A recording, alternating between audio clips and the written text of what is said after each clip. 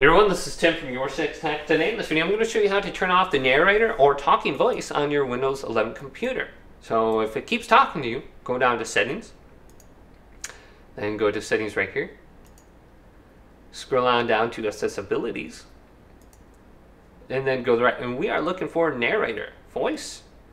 Alright, so let's go to this. And then we have the option for narrator on or off right here. Set narrator window. Gosh. Alright, it keeps talking. Exiting narrator. Let's go to off. And then stop talking to me. Perfect. And we can start narrator before sign in, start narrator after sign in.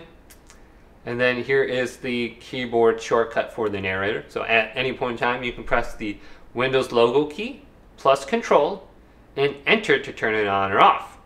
So you can just do that immediately and you don't have to come to the settings section and turn it on or off. So just press Windows button, Control, and Enter. And then we can drop down, show narrator home when narrator starts. Okay.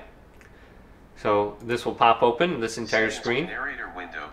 Exiting narrator. So hopefully this quick little video did indeed help you out. If it did, leave it a big thumbs up and subscribe to my channel down below for more tech videos coming up next on Your 6 Tech.